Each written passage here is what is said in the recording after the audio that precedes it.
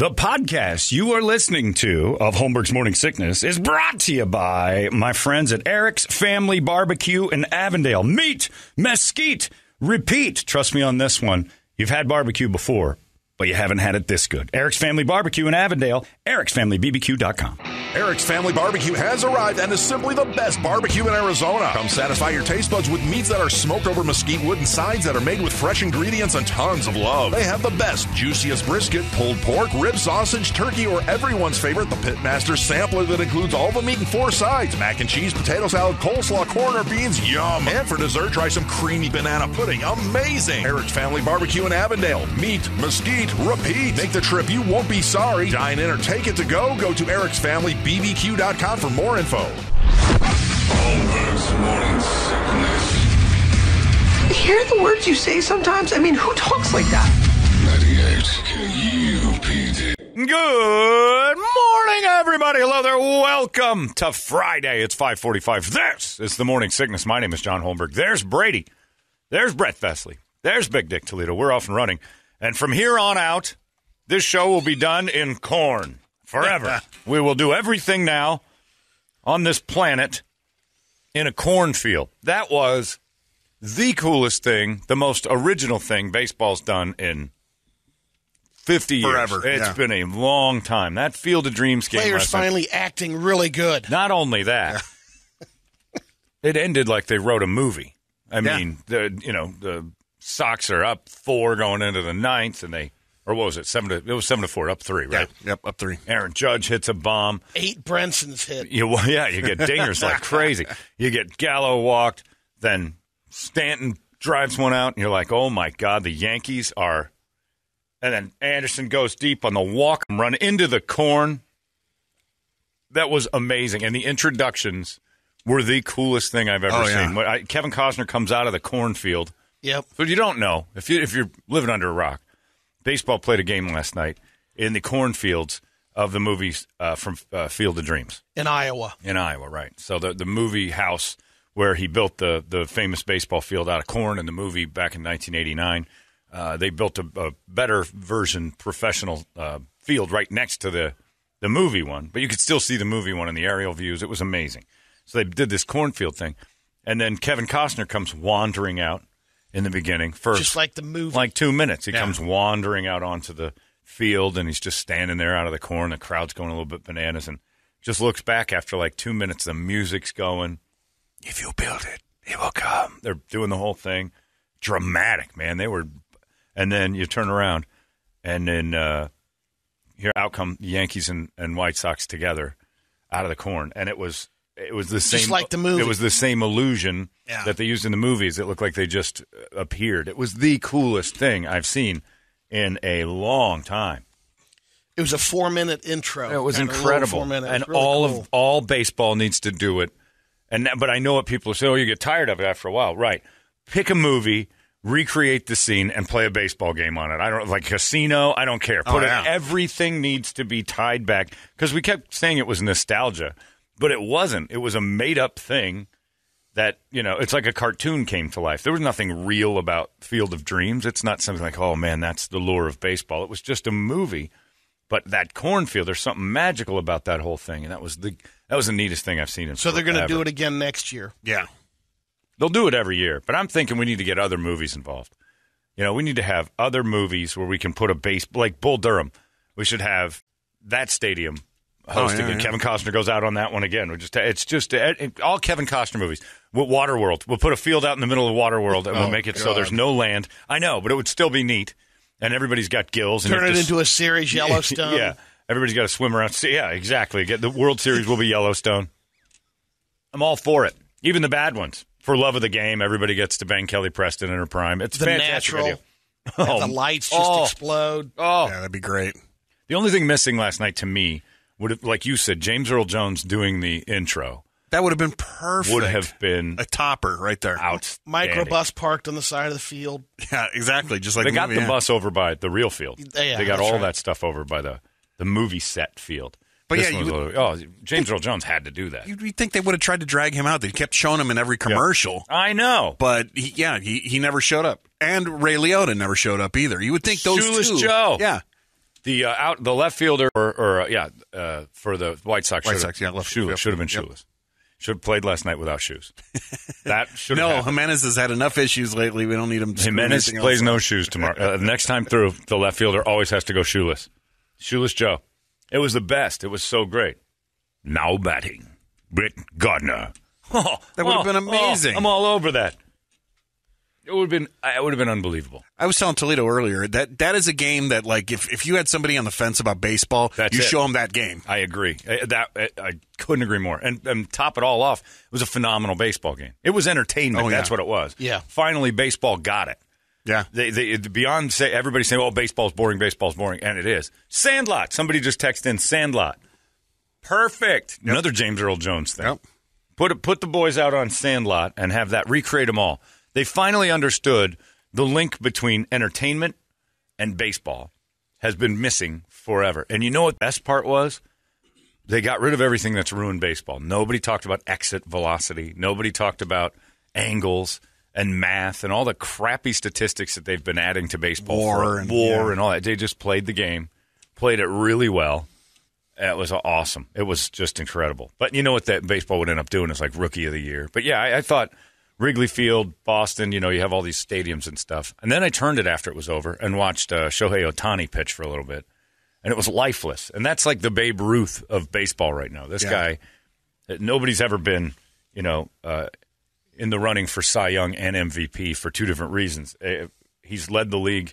It's the first time since Babe Ruth that the top two home run hitters in the league are playing in the same game, and one of them's pitching to the other one. It was Vlad Guerrero. Yeah. It was unreal. It was the coolest thing. But I turned it and I'm like, this game has no corn. I have no interest.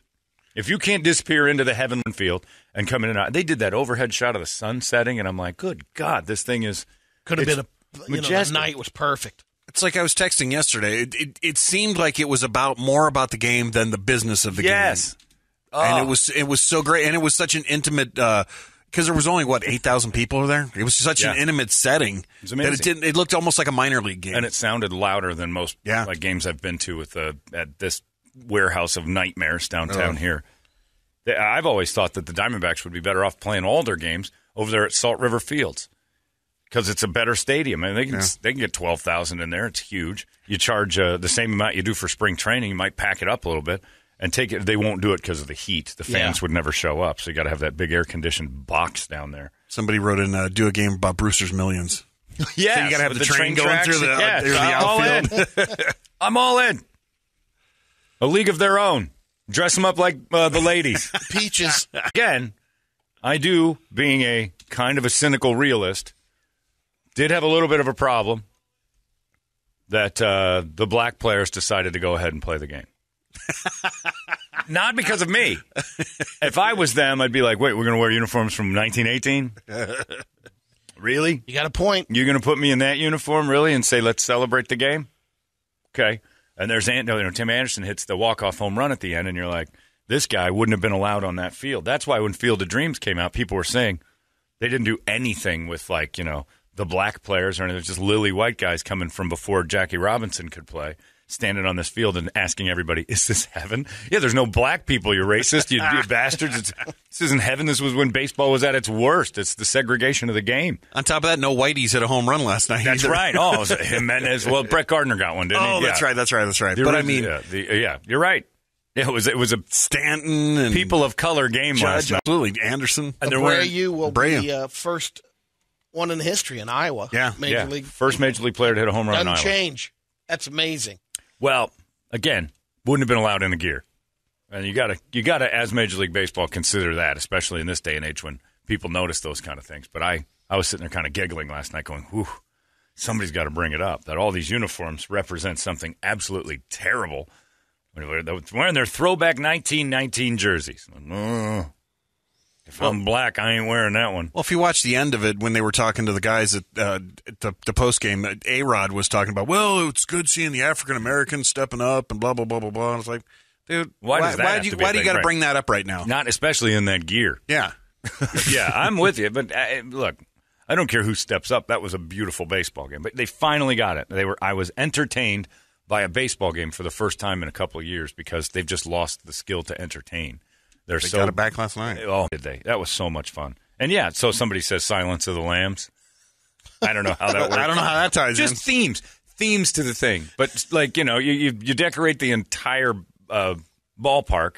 You wait your team's on a 10-day roadie, so then they just get a construction crew in there, and everything about it is the cells, and multiple Miggs is on the screen, and he's chucking his junk at Jodie Foster, and it's just themes. Themes are like, it's Silence of the Lambs week. Sometimes they do Star Wars night, and they make us dress up. Yeah, Elvis night, right? And that's kind of Remember it's more fun. Diamondbacks MGM they'd bring over in the Star Trek. And they had all those characters would come over. In fact, it would happen. Baseball in a movie wouldn't be a bad idea on that big-ass TV. Yeah. Just show the movie while the game's going on.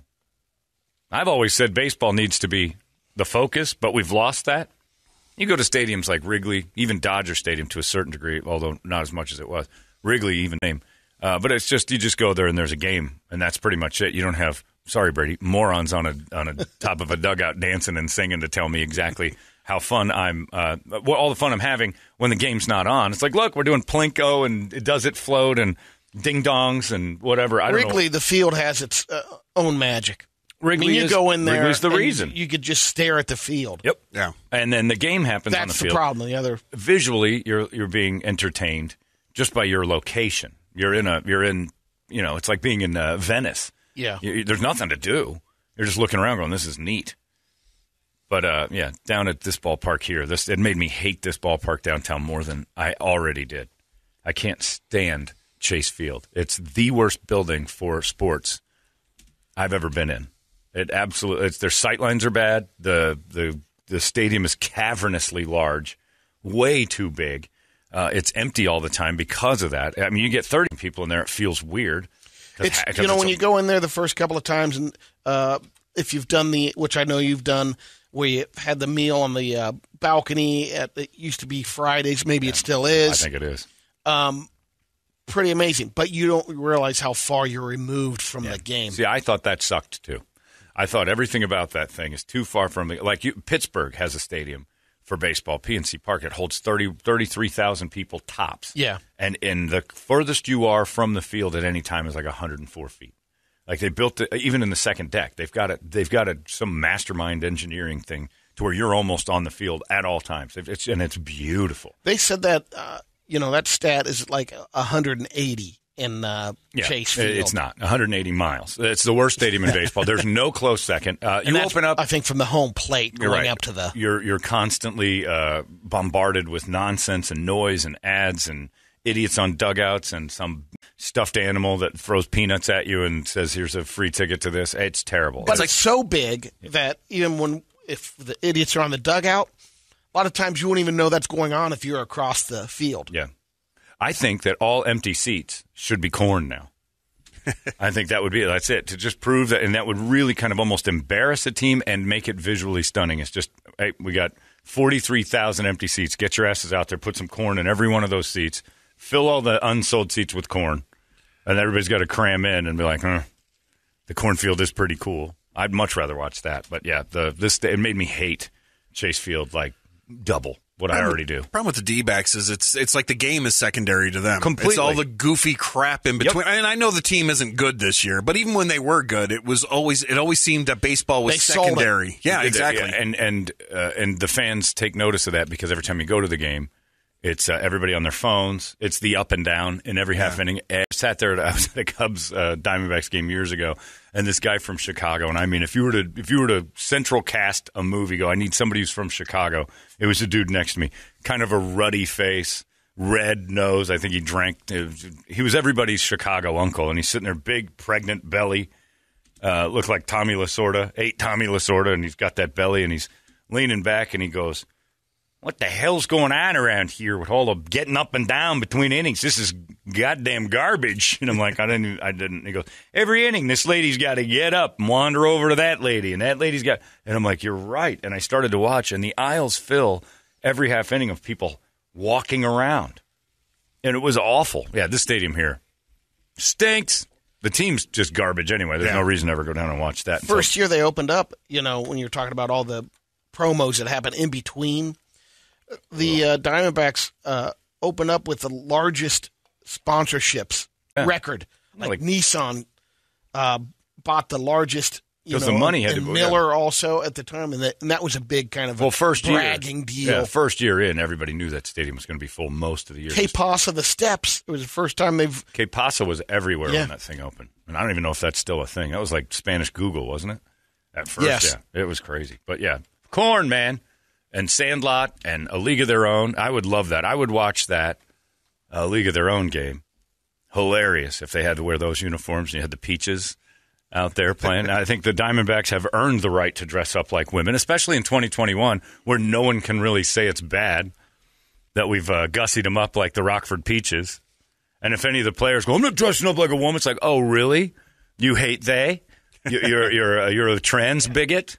What's the big deal? Because I'm a man. Oh, okay. So antiquated gender roles are your first priority. And you can just get all over these guys and then sit them down. But I dress up. You lose more than 104 games.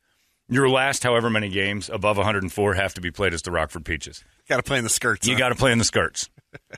If you let's make it 100. If you lose 100 games in a season, however many games are left that year, you're in the Peaches gear. That's it. That's a good see. And people would I'd go down and watch that. I'm like, oh, I'm going to watch these pro ball players.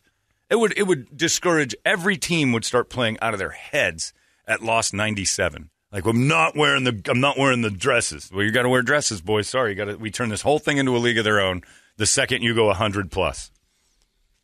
Oh, it'd be awesome. It's a lot like what those fantasy leagues do. Oh, it'd be great. The punishment to the guy that finished last. Well, I don't know if they can punish them anymore. But that's the one we'd have to do. Not call it punishment. Just say it's a World Trans Day. LGBTQ plus Diamondbacks night. Oh, we need a Bad News Bears game, too. That would be great. Yep. It's all good. That was Tanner throwing out the slurs every 5 seconds. I don't know if we'd mic him up like that. you already got drunk ass Tony La Russa, so we could have him doing the Walter Matthau act. Kelly coming out on the motorcycle from the outfield. That would be awesome. I wouldn't even be allowed in this uniform, Buttermaker. I'd stop with the race there, I'm at, and just get a hit. Crack-ass cracker. Come on, Anderson. Lean into one.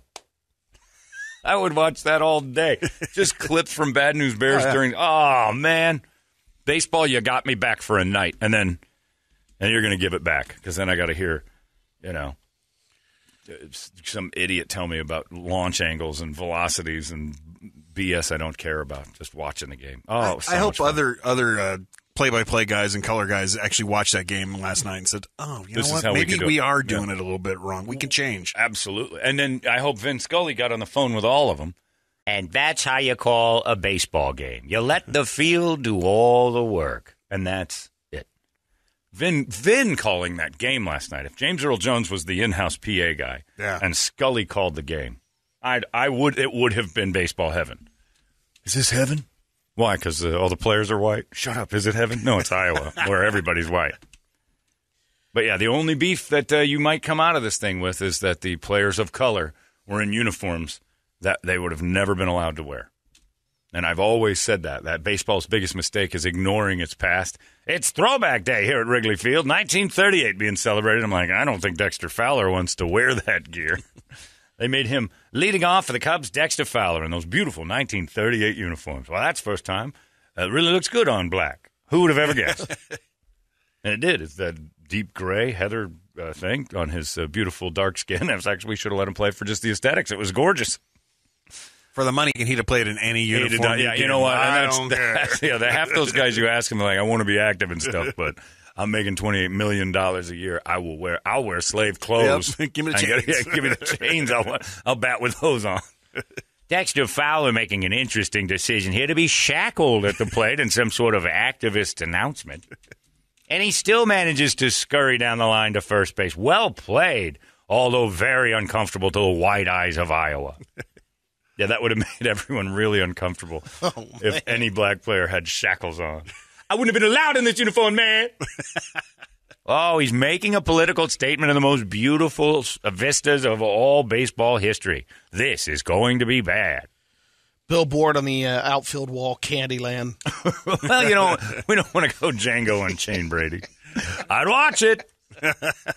And he's rounding first. He jumps over the hot box with Kerry Washington. And at second base, he's safe. What a play. As Candyland has turned into an absolute nightmare. Blacks versus whites here. Yeah, that was... they ignore that every time. Every time they do throwback. It's true. They ignore the uniform. I don't. I've been bringing this and the Veterans Hospital doing the fireworks every 4th of July in Phoenix. So the two things I'm like, am I the only one who is going to say anything about these things? It's like we just want you to wrap around that rebel flag and just. Well, as quick as every sports channel is to bring race into the deal, this is the only one that's actually really valuable. This is the only one that actually has some merit to say, what are we celebrating here?